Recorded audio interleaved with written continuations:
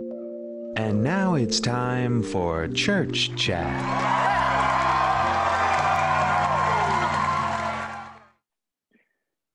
Welcome, friends. It's a great joy to welcome you to another edition of Church Chat. I'm here with Laurie Robertson, and Laurie remains one of the busiest people at St. John's, an intrepid leader of Christian education opportunities, and always looking for more.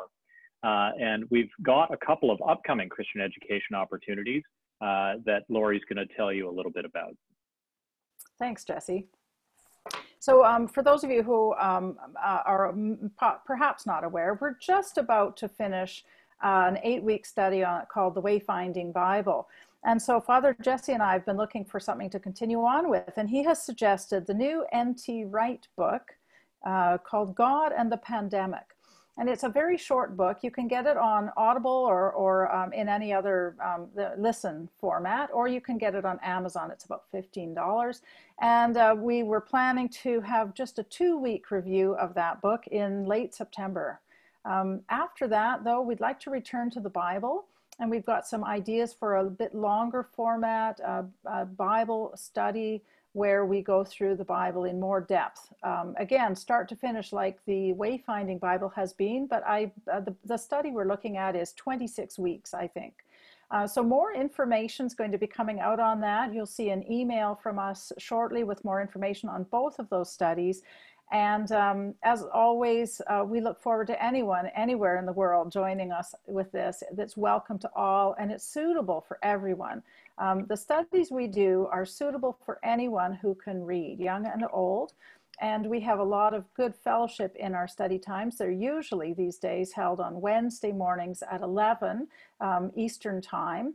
And we take 1 hour to get together on Zoom and just have a conversation about what we have read. So, you know, no verse by verse expositions of anything, but what did you read? What struck you? What is important to our lives at this moment? And that way we can really take into our hearts some of what the Lord is wishing to show to us through the readings. So I do hope you can join me. And as I said, watch for emails and links to these things in the very near future. Thank you. Wonderful, Laurie, and thank you for all the wonderful work that you're doing. I can tell you, if you haven't participated in these conversations before, they are rarely dull and dusty. This is not your grandpa's Bible study or whatever idea you might have about this. We're getting into really relevant conversations about where God is in our lives right now, and really seeing how the scriptures, I've experienced this, and I know you have as well, Laurie, how the scriptures really come alive. They do. And show themselves to be God's living word for us, and how the Holy Spirit is active through the scriptures in our lives today. And that's a wonderful thing to behold. So do join us. Well, a couple of other things to talk about here. We are gathering together for worship again, thanks be to God, beginning on September the 13th. And you will have seen some of the messaging that's already come out from St. John. And also there's some messaging from the wider diocese.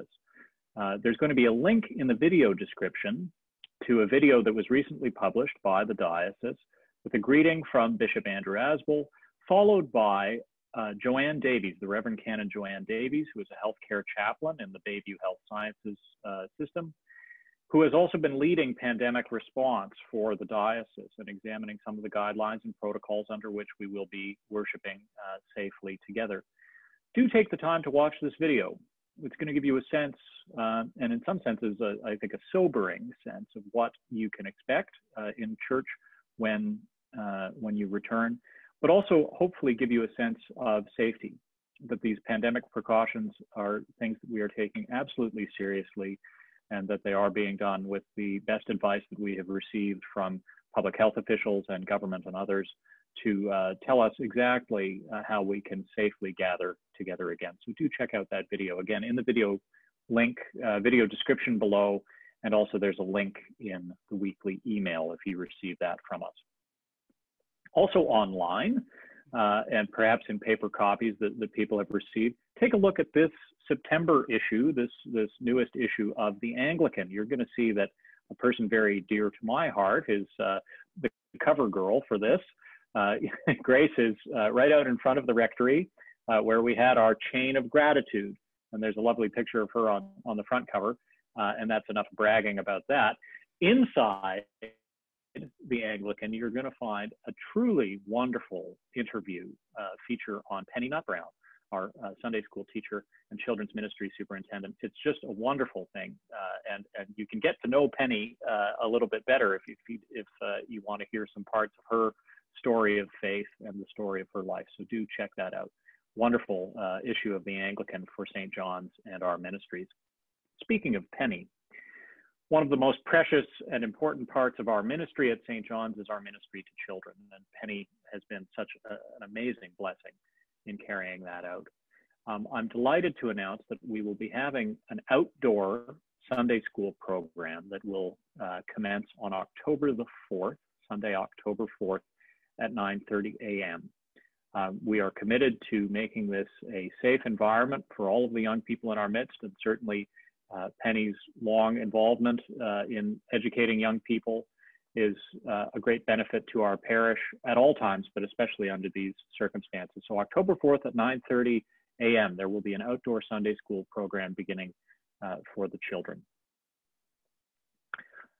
I think that's all. That's a lot. So we're going to leave it at that. Yeah, well, my friends, God bless you, and thank you for tuning in, and we'll see you again in this space before long. Bye-bye. Bye-bye.